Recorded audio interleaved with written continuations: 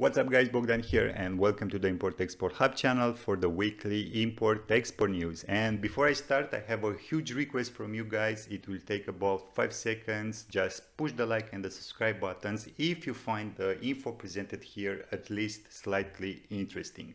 And of course, before I begin, the quiz question of the week: who is the largest importer of honey in the world in terms of value in 2020? And the options here are China, Russia, and the United States.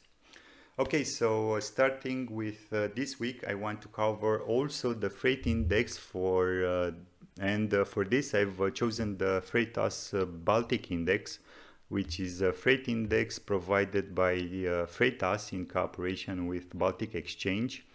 And basically it provides the market rates for the 40-foot containers only for the ocean freight based on aggregated and anonymized real-time data for freight of all kinds spot tariffs.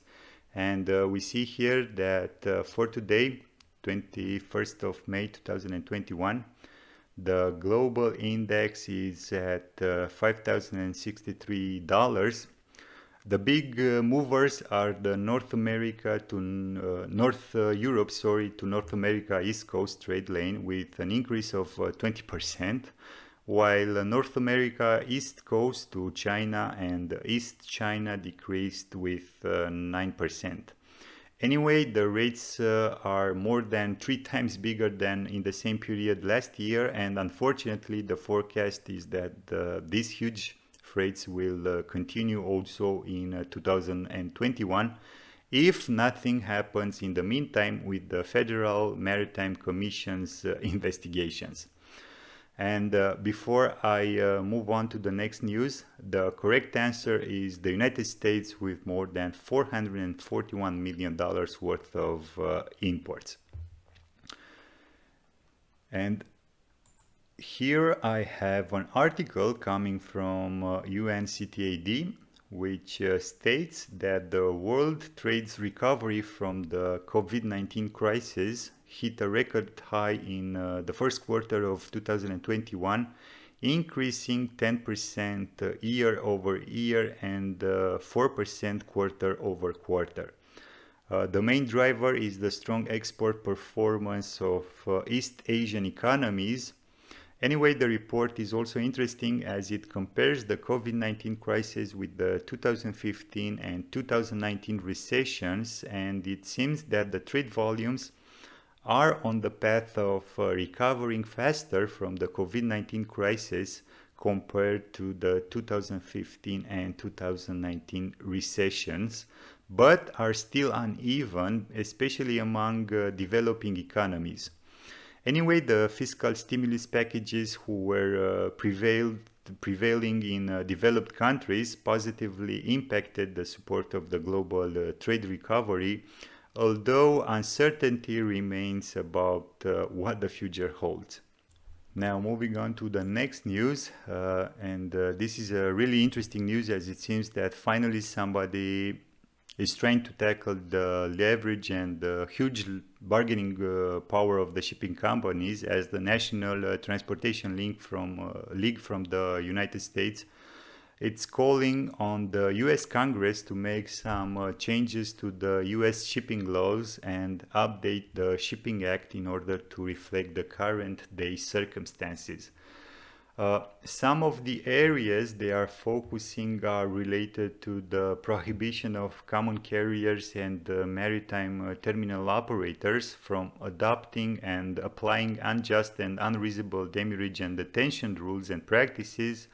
Another focus area concerns the requirement for carriers to adhere to minimum service standards, address unfair business practices that relate to access to equipment, as well as unreasonable allocations of vessel space by ocean carriers, considering foreseeable import and export demand. And what I really find interesting is to expand the Federal Maritime Commission's authority to act on complaints filed against anti-competitive agreements between ocean carriers that operate with antitrust immunity. So they are talking about the three alliances. Now, if you ask me, this initiative has small chances of getting through if players like Amazon, Walmart, and other big importers or exporters from the US are not somehow aligned. And the idea is that the frustration generated by the lack of equipment, the lack of available space on the vessel, supposedly demurrage and detention, abusive charges, and so on, is not felt by Amazon or Walmart. I think that the most affected are the small and medium importers and exporters from the US who don't have the volumes to negotiate with the carriers, and from this I can predict that in 3, 4, 10 years there will be some big freight forwarder who will start to time charter or voyage charter 2,000, 4,000, 8,000 TEU vessels, addressing the needs for small and medium importers or exporters in the US. And you might say that the carbon footprint will increase or something like this. And yes, I couldn't agree more. But then again, the small and medium importers or exporters are not so much advertising their carbon footprint. They just want to make a honest business and be part of an ecosystem supporting international trade.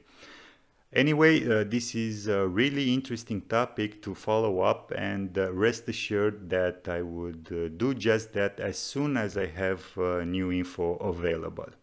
And if you think that only the shipping containers are hard to find, think again, as it seems that also the pallets are in a big shortage, at least in the United States, and puts the fresh produce supply at risk due to the low availability of lumber in order to repair and build new pallets. Also, the escalating price of lumber when it is available, non-perishable inventory dwell time increased, and the lack of available trucks to relocate the pallets. And there is a saying, every crisis is filled with opportunities, and this is a really, really great opportunity for entrepreneurs in the US who want to operate in the pallet sector. So guys, if you are thinking of opening a business, I think that a good opportunity is for you to open a pallet repair center. It's just a thought. Anyway, moving on to the next news, which is telling us that China extended the tariff exemption for the 79 goods under the so-called Section 301 action that was due to expire this Tuesday, so 18th of May. Anyway, you can read the entire article, but the idea behind is that both the United States and China are trying to resume the trade talks towards a healthy business relationship. And speaking of relationships, it seems that the European Union suspends the tariffs on the United States steel and aluminium in a bid to reboot trade relations. So let's wait and see if the United States and the European Union will finally manage to come to a common ground. And moving on to the last news, which is related to the United States wheat exports for 2020. And here I just want to highlight the findings of the Foreign Agricultural Service from the United States. So Mexico, the Philippines, Japan, and South Korea continue as consistent buyers, accounting for 41% of total US wheat exports. China, on the other hand, was the largest market to grow in 2020, tenfold year over year. Another driver for the United States wheat exports was the extension of Brazil's wheat tariff rate quota for non-Mercosur countries, and along with reduced competition from Argentina, allowed the United States wheat to gain market share in Brazil. But at the same time, a major challenge for the US wheat is the competition from major exporting countries in price-sensitive markets like Africa and the Middle East. Okay, so that's it for today. I really appreciate you've come to this part of the video. Don't forget to comment, hit the like and the subscribe buttons, and until next time, keep your business safe. And now, excuse me, I have to organize my daughter's birthday party. Bye bye.